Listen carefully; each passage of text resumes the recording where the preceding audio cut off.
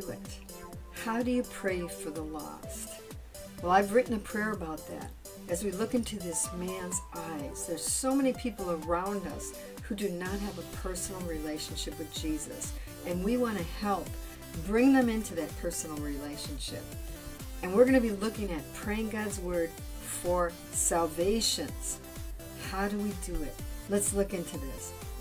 People are walking down the street all by themselves, alone, feeling lonely, feeling like there's got to be something more to life than what they're experiencing. They're all over the place. We walk in our cities, we walk in our streets, we see there's so many people who are lost and needy and are searching. So let's pray this prayer together. I encourage you to pray it out loud with me. Lord, I pray that you would teach me to yield myself to your Spirit as I pray for the salvation of those who do not know you. Holy Spirit, teach me to trust you as a living person who leads my life and my prayers. I long to see your power in my life, just as the Apostle Paul did as he reached out to the lost. 1 Corinthians 2:2-5. I thank you that you indwell, seal, sanctify, and empower me. You guide me, teach me, and pray through me. Help me to partner with you as I use your word in praying for the salvation of my family, friends, and co-workers. Make me sensitive to your promptings and teach me to partner with you in praying your word over those who are searching for you. Jesus, I want to prioritize prayer for others just as you did on earth. You withdrew to lonely places to pray. Mark 1:35, Luke 5:16. You were faithful in intercession and even prayed whole nights. Teach me to be faithful in prayer. Help me to remember the lost when I pray. Now I want you to bring before the Lord 5 unsaved family members or friends. You can pause this and just think about it and then write them down. Bring them before the Lord in prayer. Show them that the free gift of eternal life is in you alone.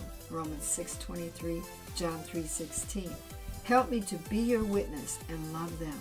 Help me to show warm-hearted acts of kindness towards them.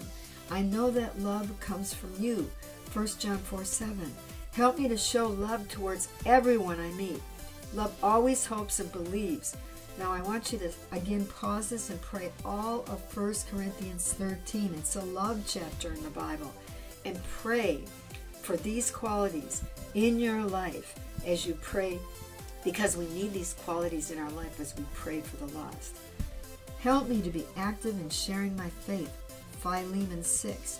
I thank you that I can be your witness everywhere I go. Acts 1:8. I thank you that the darkness vanishes as I pray for the lost. Thank you for convicting the world of sin, righteousness, and judgment. John 16:8. I pray that you will soften the hearts of, now name one by one, others you may know.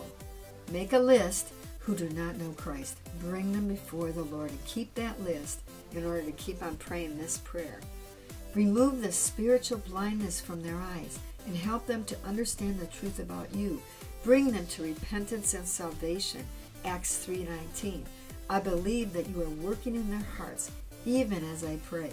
Help me to let my light shine before men, that they may see my good deeds and glorify my Father in heaven. Matthew 5:16. Help me to be your light in their lives. In Jesus' name, amen. And as you think about your friends, your co-workers, there's maybe like this girl can't see because there's flowers in front of her face, and maybe they can't see. But as you bring the glorious beauty of Jesus before them, as you pray for them, God will open their eyes and they will see the truth.